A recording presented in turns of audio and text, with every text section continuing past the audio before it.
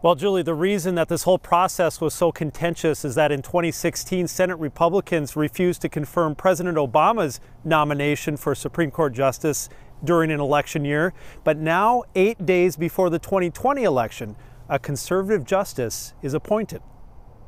The nomination of Coney Barrett of Indiana to be an Associate Justice of the Supreme Court of the United States is confirmed. After a majority vote in the full Senate, Judge Amy Coney Barrett became Associate Justice Amy Coney Barrett in a Rose Garden ceremony sworn in by Justice Clarence Thomas before President Donald Trump. It's a privilege to be asked to serve my country in this office. It was a swift but contentious process following the death of Justice Ruth Bader Ginsburg.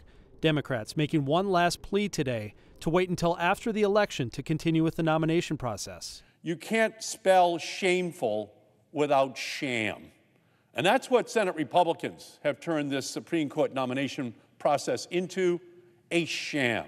In his final argument on the floor, Majority Leader Mitch McConnell said this is the result of successful elections. They don't like the outcome.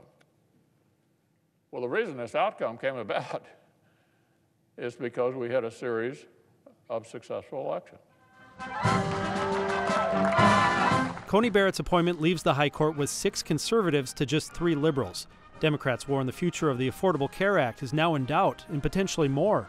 In their speeches, President Trump and Justice Coney Barrett disputed those fears. She will issue rulings based solely upon a faithful reading of the law and the Constitution as written, not legislate from the bench.